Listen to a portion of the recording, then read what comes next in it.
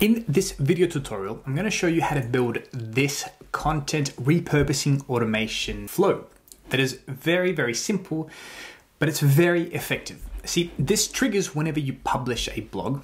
We scrape your blog's content, and then this is the critical step. We send this to ChatGPT to get repurposed correctly for a LinkedIn post, and then it gets published for LinkedIn. And this is the difference with most of others, the content generation automations, is because they will either copy and paste part of the blog or simply try and rewrite it and incentivize the user to go from LinkedIn to the blog post to read more, such like, did you know X, Y, and Z? To read more, go to our blog, which is not the right way to grow on these other social media accounts like LinkedIn, Facebook, Instagram, and even TikTok, because those platforms don't like it when you incentivize people off the platform. So we want to repurpose this content to add value to the reader within the platform. So you grow your following, increasing your chances of becoming the topical authority figure within your niche, adding authority to your brand or to your business, and then users will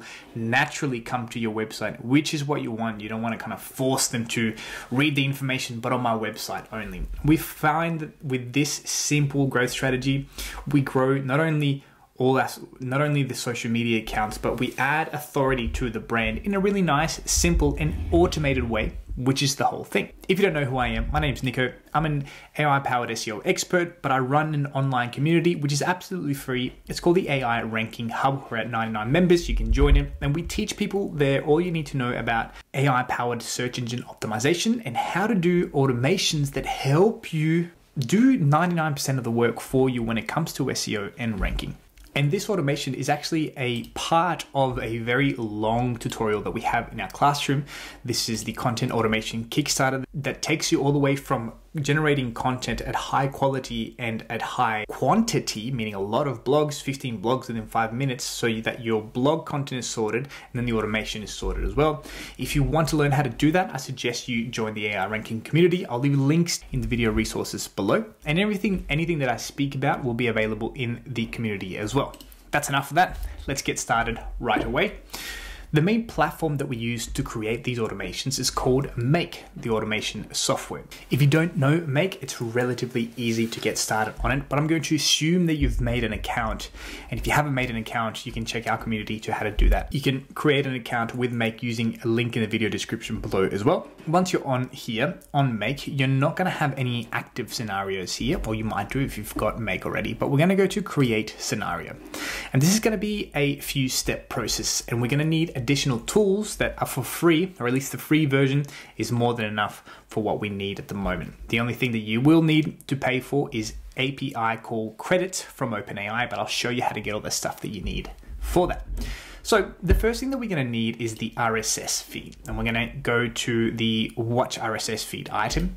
If you can't find this module, you simply search for it, going RSS feed, and we're going to type in this one, or click in this one, sorry, watch the RSS feed items. And then it'll ask you for a URL and the maximum number of return items. So we need to create an account on the RSS feed app. We go to RSS feed, this URL here, which you'll have in the link in the description below. And for the free version, yours will say 15 free feeds, which is more than enough for what you need to do here. What I want you to do is find your blog link to your website, or whichever website that we're using this automation on, and go to the main blog page, not the individual blog URL, but the main blog page itself. It should be your website /blogs or news or whatever you've got that set as. I'm going to copy that, and I'm going to go back to the RSS feed generator, and I'm going to paste the URL in here and just go generate. If the website is set up correctly, you should see this, which is what we want to see, because if we remember the blog names here, understanding bloating dogs, for example, and then we go back to the blog itself, the home blog page, we see that here is the blog that we are referring to, which is fantastic. The first part of this automation will be working. We're going to save this, saving this feed, and this is what we're going to reference in the first module. You can rename it by going edit, because you're probably going to start creating a lot more of these automations once you do this, because this is a lot of fun and easy to do. We're going to name it ethical dog blog. This is a business all about how to train your dog correctly, a business based in Melbourne. I'm going to save it. And this link here, when it says your feed is ready, that's what we want to do. Go back to make and put that URL in there. The maximum number of return items we'll leave as it is and go OK. Now, to test this out, we're going to go to all RSS feed items and go OK. We're going to run this one to ensure that our automation is working. And it is. What we really want to see is the output bundle here, and we look at the items that it's given us, the title of the blog, perfect. And what we're going to use here though is the URL in the next sequence. Now, there are a lot of ways that you can call the data from a blog, either with a webhook or any other scraping method. This is just a really simple and idiot-proof way to do it, because I tend to be a bit of a muppet, and the free version is more than enough, and there's very other little fluffing about that I need to do. It does it all for me. I want to minimize the amount of coding that I need to do. The next module is going to be Scraptoo.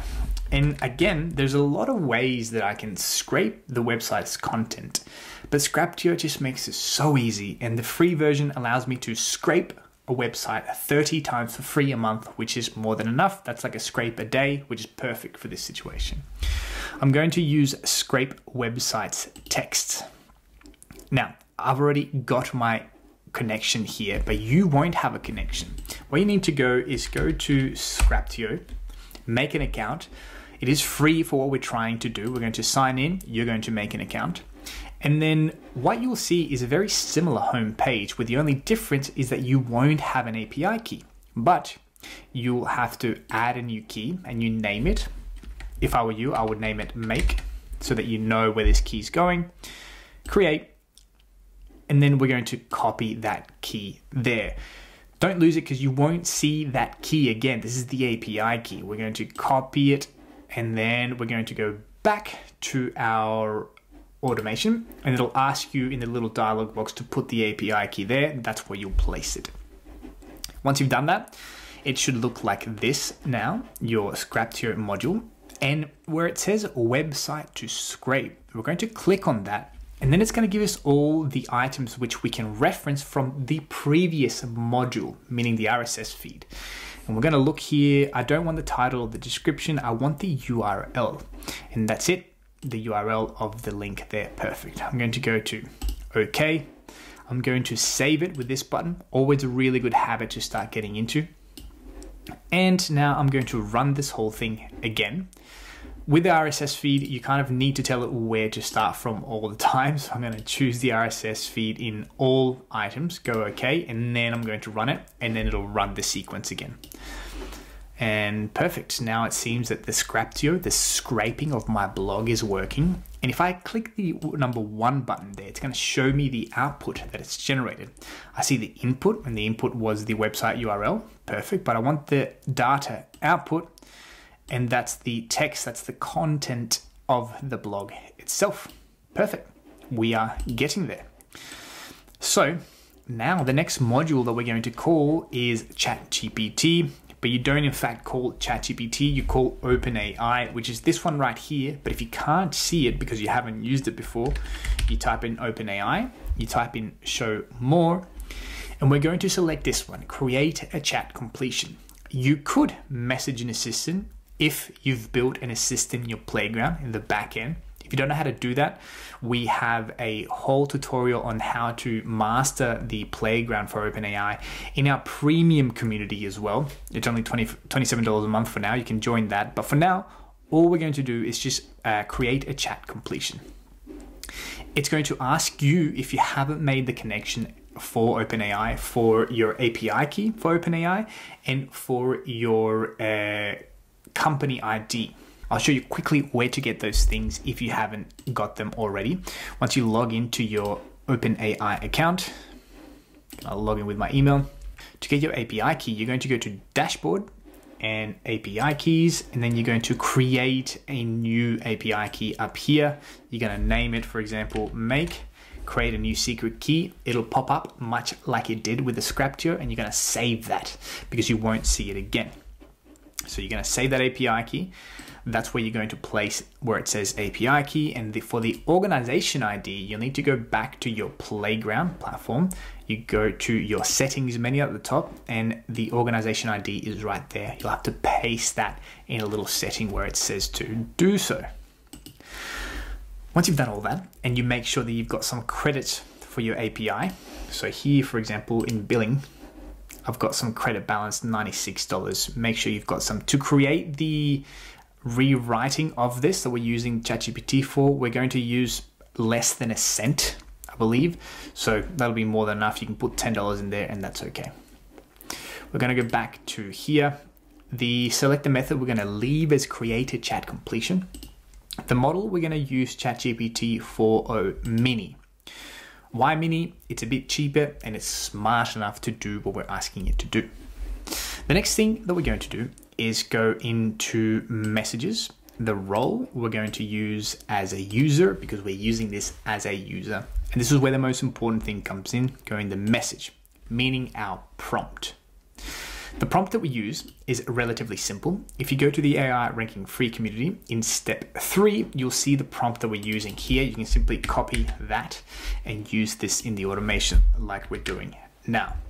So it's just telling ChatGPT to act as a copywriting expert and telling it that it's going to receive a blog. It needs to extract the important things out of that blog and rewrite it into an engaging LinkedIn post that's about 200 words in length. And then once you've pasted that prompt in there, below blog content, we're going to write there, we're going to select the data from Scraptoo. That's going to add the contents of our blog. And finally, the max tokens you can leave as 1,000. We probably don't need that many and it won't use 1,000 if it doesn't have to, but I like to give it a lot of leeway if it needs the tokens to do so. I'm gonna go okay. And the last thing I'm gonna do in this module is right click it and rename it. You want to rename it because once you start creating long automations, which I hope you start, it'll get a little bit confusing in terms of which one you're calling and what they do. So in this instance, we're gonna go LinkedIn rewriter. So I know once I click OK, that's what it does. Okay, perfect. So now I'm nearly there. I'm going to save this again. And then I'm going to, again, right click my RSS feed, go choose where to start, all RSS feed items, and OK. I'm going to run this once. This module is working, the Scraptoo seems to be working, and if we've done everything correctly, it seems that our LinkedIn rewriter is working. We're going to check the output of the ChatGPT here by clicking on the one. And this one's a little bit more hidden. You need to go into choices, number 1, message, and then the content itself. And here is my blog, my LinkedIn post, sorry, that's been repurposed from the blog post. And if we look at it quickly, by opening up a brand new Google Doc, we can see here that it's telling people to share your experiences and tips below, which is what you want. You want to give them the tips, for example, of how to prevent bloating in dogs, which I never knew was a thing. And then you want to try and get the conversation going. That's the whole thing about this and what makes these automations a lot better. I highly encourage you to make the prompt that we placed in the automation yours. You need to test this prompt out and test the output. That's what's going to make really your content your own. Okay, we've done that. Now the final thing to do is connect this to our LinkedIn account. Pressing the plus button to add another module, we're going to search for LinkedIn and we're going to show more. Now, for this instance, because I want to keep it nice and simple, we're just going to create a user text post. You could essentially download the image from the feature image of the blog and then use that as the image for the blog for the LinkedIn content, but we won't complicate things for now. We'll just leave it as it is. It'll ask you to connect your LinkedIn account. I'll leave you to do that. It's fairly simple to do so. Once you've created the connection, inside the content box, you're going to select the result box from the previous module, which is our LinkedIn module, where our ChatGPT module here, sorry. So you can see if I delete this, if I hover over the result, the LinkedIn rewriter is going to start pulsating because that indicates that that's the one that we're selecting. So that's the result I want. I'm not going to mention anyone. The media type I'll leave as it is, but you can make articles, by the way, just so you know. The main feed is fine. And then we are going to go OK. Perfect. I'm going to save this once again. Now I'm going to go to my LinkedIn account because I want to show you the before and after of this. If I look at my LinkedIn account, the last post was 5 days ago, and it was about me trying LoRa. So we're going to keep an eye on that. We're going to go back to our automation. That's all good and set to go. I've saved it. I'm going to choose where to start here, all RSS feed items, and go run once. And hopefully, if I've done everything, it worked, but it didn't in this instance. And I'm happy that this has happened so I can show you how to troubleshoot this thing. LinkedIn is a bit funky. We sometimes need to add the connection again because it was a failed to connect to the LinkedIn connection. I think I've been doing this a little bit too much lately. I'm going to change the connection and see if that'll work. And it looks like that was all right. That was the same connection, just called a different name. And perfect. It looks like everything's worked. I'm going to go back to my LinkedIn account and just refresh this page and go back to the activities where my post should be. And now you see that I've got the latest post, which is all about the dogs. And I don't write about dogs, so you know that that's where it came from the automation.